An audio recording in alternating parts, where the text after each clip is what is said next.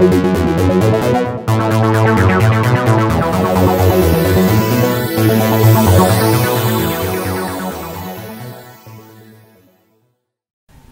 wanted to give you all a quick video update with this hideous mug I got going on here. But anyway, gonna have to excuse that.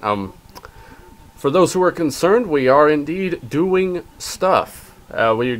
I just got back from the stand that we were rocking today at the Hollister Grape Fest. It was about the Well-Fed Neighbor Taney County group, as well as self-sustenance in general, and what types of foods to eat in nature, you know, what types of shrooms are poisonous or cause hallucinations or so on and so forth. And we also gave away 1,500 packets of heirloom seeds.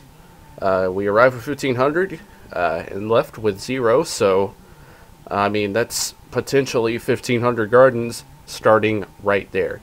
And heirloom, quite possibly the best organic seeds you can get.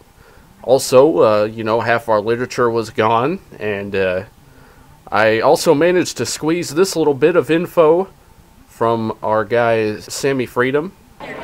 Well, basically, we found what was going on with the Well-Fed Neighbor.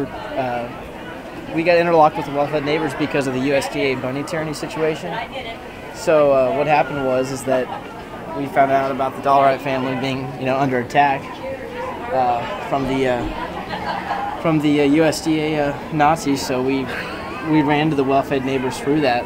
They've been kind of fighting for the same things that we've been fighting for politically, and through us, you know, being exposed to what their agenda was, we kind of felt, or I feel like that this is kind of maybe what we had to focus on to really change our communities locally. Yeah. You know, and it starts with changing your economy. And local food production is a surefire way to do that. Yes, it is. Definitely. That's how I got.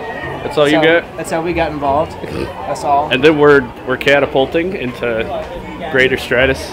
Yeah, well, we created the Well-Fed Neighbor Taney County, Well-Fed Neighbors of Taney County. And yeah. We're just trying to take the Well-Fed Neighbor model and message and expand it beyond and throughout this.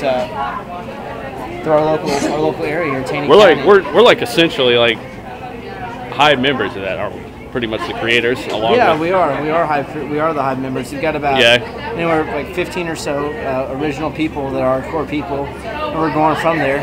You know, like to see the numbers go into the hundreds and into the thousands in this community alone. We got 2,000 members in Springfield. We've got 100 or so in Theodosia and Ozark County, and they're in Douglas County, they're in Lawrence County, they're all over. And you can already see today we've met a whole bunch of people from Harrison, and we can see that it's spreading through Harrison, but down into Arkansas.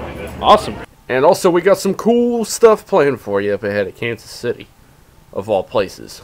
Stay tuned. And the main reason I did this video update was just so I can test banging